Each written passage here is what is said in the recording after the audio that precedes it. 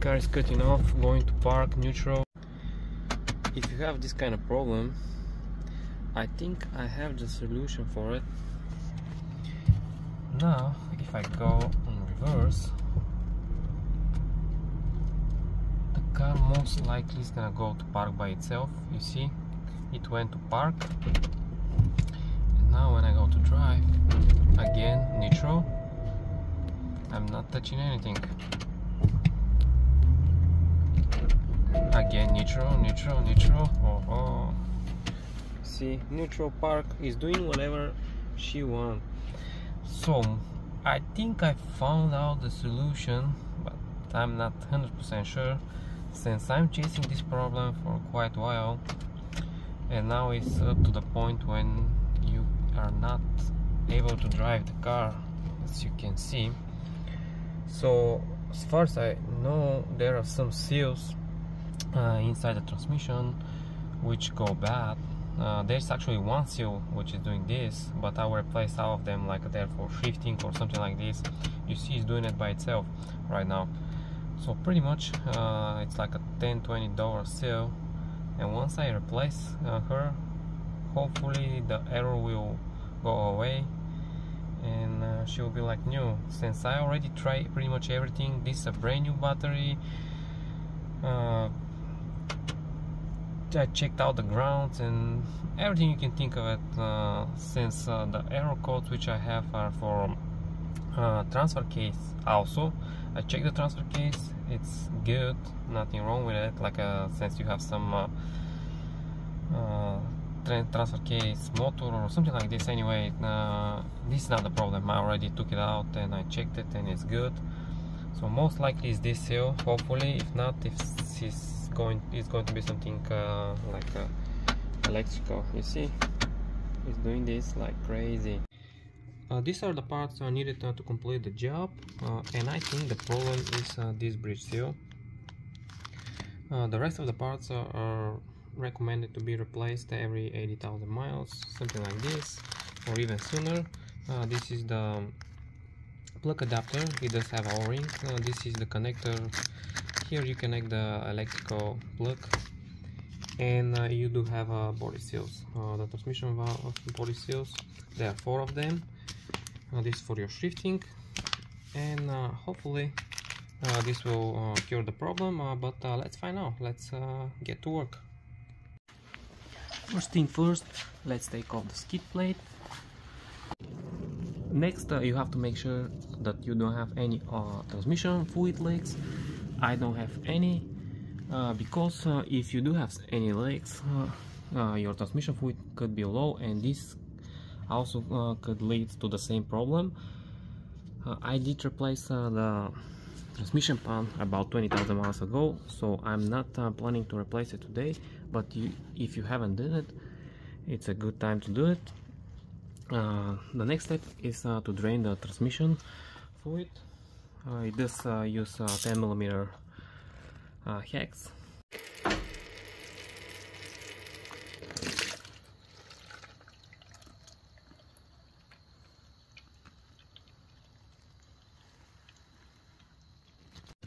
To remove the transmission pan, you need to take out all these T40 bolts which are going around the pan, and my suggestion is to start from these 2 next by the drain plug, since sometimes you won't be able to fit your socket, and you will need a longer one to be able to take them off, or shorter, it just depends, but it's a good idea to start from them.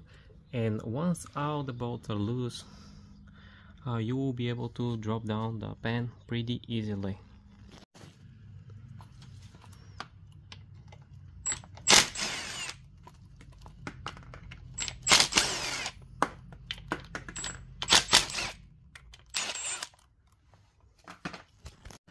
Almost all the bolts are out. I left 3 of them to hold the pan for now, since the pan is full with fluid, and once you start dropping down the pan, you might spill the fluid all over you or on the floor, so you have to be very careful doing it, or have someone help you out while you're taking it off.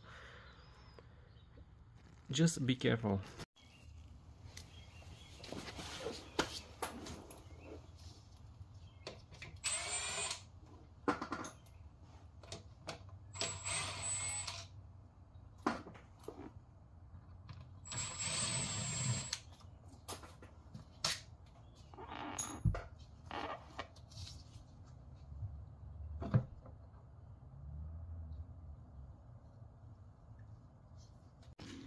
Next we are going to disconnect this harness adapter.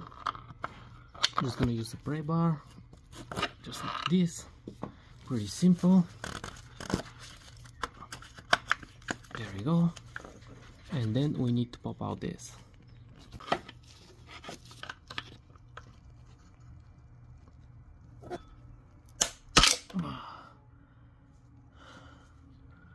It's not so easy. There we go. To remove the mechatronic unit from the transmission, you need to take off all the T40 bolts, and you have 13 of them, 7 on the front, so 1, 2, 3, 4, 5, 6, 7 here, 3 up here, 1, 2, 3, and 3 on the back, up there, as you can see. And once all the bolts are out, you can drop down the mechatronic unit. Just be careful not to drop it, and it should be good. It's full with oil, so it will be a little bit messy, but don't worry, you'll be fine.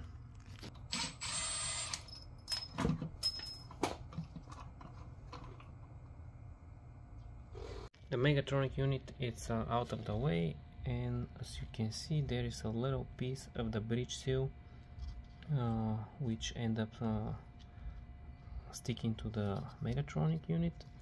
Hopefully this is a good sign. That means that the bridge seal was bad. I don't know, we'll see. I hope so. So let me take off the bridge seal.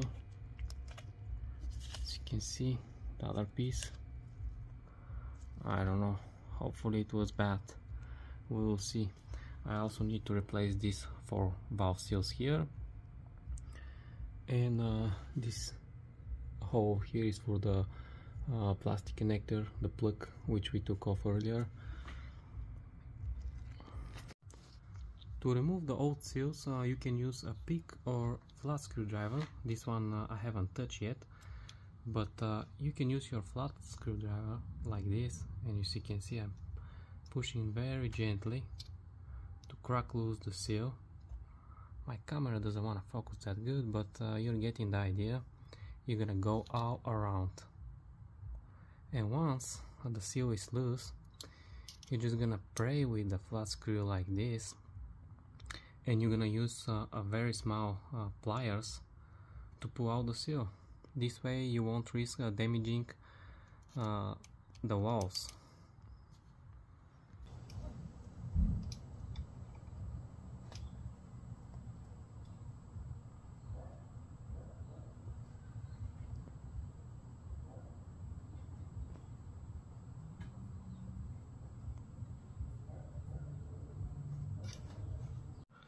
To install the new seal, you're just going to push her just like this,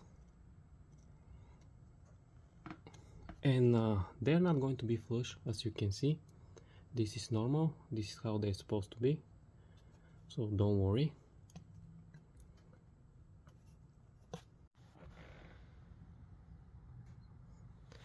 And for the bridge seal, it does go one way, so you won't be able to mess it up. It's gonna be like this.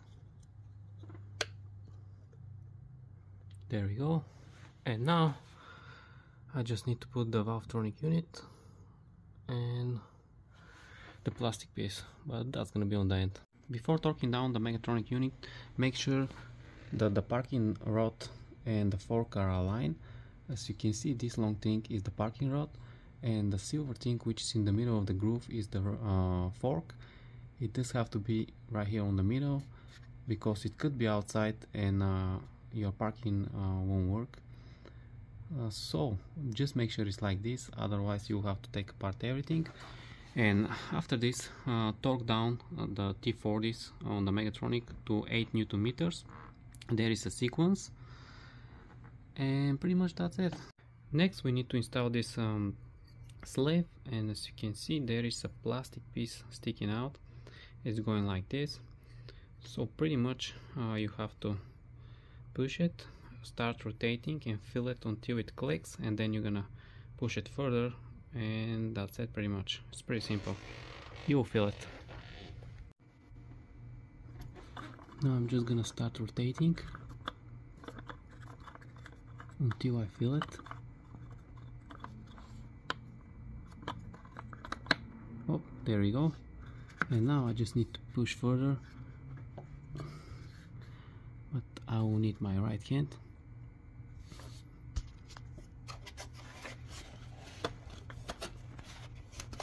There we go. I think it's all good. And now we need to push this clip back up. To close the clip, actually you have to apply a constant pressure on the plug with your hand or some pry bar, and while you applying the pressure, push the clip and it will eventually close. It's a little bit tricky, but you will get it. The transmission pan is mounted, and now it just needs to be torqued down to 10 Newton meters. Filled up the transmission up to the top until it starts dripping, and the next step is to start the car. Well, I topped it off while the car was running, and you have to see a steady stream coming out. The car is running and you see the steady stream coming out, a slow steady stream, and then you're gonna close your oil fill up plug and you're done. Well, I think I found one of my problems. The cane cables are not connected, the green ones. As you can see, the corrosion took care of it. So right now I'm gonna strip them and splice them together, and hopefully this is gonna cure some of my problems, since I do have a lot of cane cables failure, and I know for sure that this is one of the reasons. I have to check all my lines now. I think that I finally found out what is the problem. You can see I try pretty much everything, and the funny thing is that it turned out to be most likely, at least for now, is good. I just did replace the ignition coils, all of them, and this fixed the problem apparently, because the car was at condition that after I turned her on, and as soon as she go to operational temperature, it started giving me engine errors, like it's throwing codes for the transmission malfunction, the transmission is going to neutral, and all these kind of things. And I also was having before that, as I remember, problems with my DME or something like this. And if you think about it, it's very likely that ignition coils were shorting out and like somehow hitting the ECU, and that's why I had this kind of problems. Actually, I read about this problem, like one guy, like there was in the forums was saying this, and I didn't believe it since it didn't sound right. But now I'm sorry that I should have started with this, not wasting so much time trying to figure out something else. But hopefully that was the problem, and so far it's good.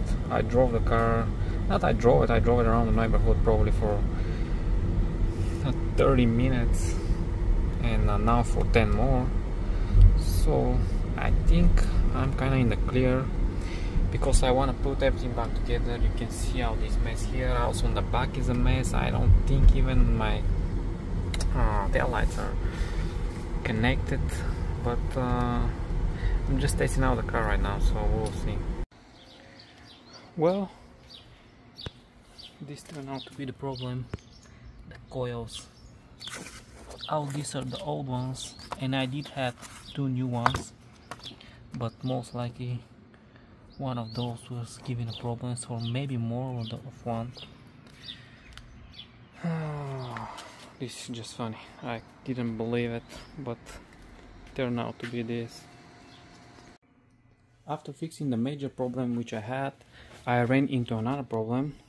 Some squirrels decided that it's a good idea to chew off the wiring harness for the fog light, and you see they completely destroyed this one on 2 places. Now I do need to patch this one, fix it. How I found out this? Well, simply my headlight blinker wasn't working, so I replaced the bulb. I also ended up replacing the module, nothing changed, so I did a further investigation and I found out that they chew off the wire here for the blinker. They start chewing on one more, but I fixed them already, so this one is good. I don't need to fix this one. And on the other side, they decided it's a good idea to chew off the blinker for the, this is the side blinker on the fender. There is a wiring harness here. They also chew off this one, so I fixed this one. I opened this side only, but I do need to open the whole thing since I do have some error on the ambient temperature sensor, which is right over here, and probably the squirrels chew off the wiring here also. And I do have airbag light on for the driver side. Is this sensor here is giving me error, but most likely they chew off the wiring harness for this one also. So I have to open the fender liner, this crap here, and find out what is wrong. And I also decided to finally fix my strut mount, which is down here, since it's very common for the bushings, which is, there's one bushing here and this one on the bottom. You see it look like a mashed potato. They do go bad, they look like this, and when you go over bump, the shock is clunking, making clunking noise, and it's really annoying. So I'm fixing this. I already fixed the other one a few years back, so the other side is good. And I also fixed the oil, behind the alternator there is one gasket for the oil cooler, which I fixed already. It was a nightmare, this one, since I messed up the bolt, like I mean stripped the bolt head. It's E10 or E12, E10 head. I messed it up. But I fixed it anyway. It was a long journey, so now I do need to fix out this, and I'm also replacing the lens on the headlight, since you see the condition is pretty bad. The headlight is off anyway, so I already ordered a new lens. It's kind of tricky to take this off. I'm gonna hit them with a heat gun and see if I can pop it off. I see a lot of guys, they cutting it with a Dremel, but I'm gonna try to heat it up and see if I can pop it open, since I don't wanna cut the whole lens. The other side is disassembled, and it turned out exactly as I told you. You can see this is the wiring for the airbag sensor, and the squirrels chewed it off real good. And down there is the harness for the ambient temperature sensor. Now I need to splice this one together. It's gonna be a little bit more difficult. This one is easy. And here is, just a second, here is the airbag sensor which I'm talking about. Hopefully I'll be able to recrimp the wire here. Yeah, I think I'll be fine. And to take off your headlight, actually you do need to remove this bracket which I'm holding in my hands, and it's held by, let me put it back so you can see, it's held by 4 bolts, one here, one over down there, and 2 on the top, this one and this one. You need to unscrew these 2 on the top from the engine compartment, and you do have one more which is down here. It's holded to the headlight, and they do recommend cutting this one short, this stud here, because it's gonna be a lot easier to take off the bracket. I didn't. I just used a bigger pray bar, and I prayed it off a little bit more, and I was able to pop it off, because you gotta pop it off from here. And when you cut this stud, when you get it off, it's gonna be a lot easier to slide off the bracket. Anyway, pretty simple, not a difficult task. And now I need to splice everything and then put everything back together.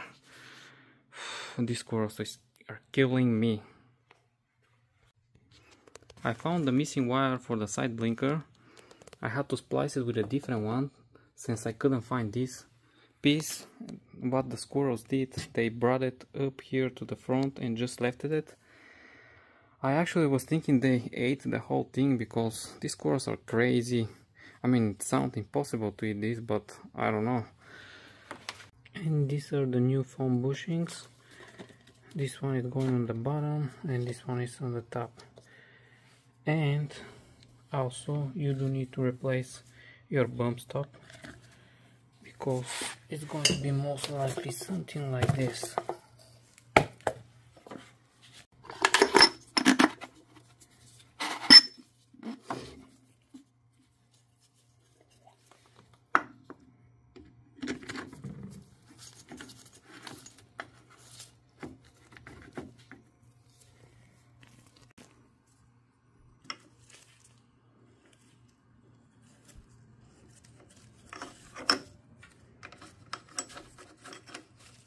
And that's it. Now I just need to torque down this and it's all done. I made a cut with a Dremel all the way here. So this way I will be able to pop off the lens. This is the first step you have to do.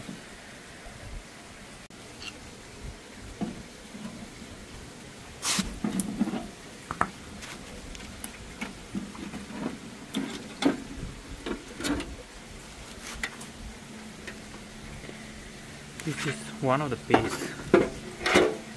First piece. I was supposed to cut the plastic, the lens a little bit closer, because you can see it's holded by this screw. Finally, it's all back together and running. The headlights turn out okay, not too bad. And there is no more check engine light, no airbag light, so now I think everything is good to go. The X5 is running out smooth now, at least for the last 30 miles. No transmission lights, no check engine lights, so I guess that finally the problem is resolved. I still can't believe that a simple ignition coils can do this. You can see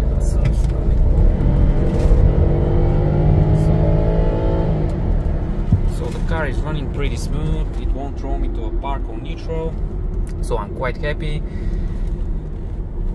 So if you have the same problem, just try this. Replace all your ignition coils, not just one, all of them, because you can find which one is bad, but most likely the rest of them will do the same later. So I just did the state inspection and I got my new stickers, which is quite nice, since this car was with a year-old expire sticker. Since she was broken, this was the reason, the ignition coils. I was chasing the transmission problems, but it turned out to be simple ignition coils. So that's it, guys. Thanks for watching and see you on the next one.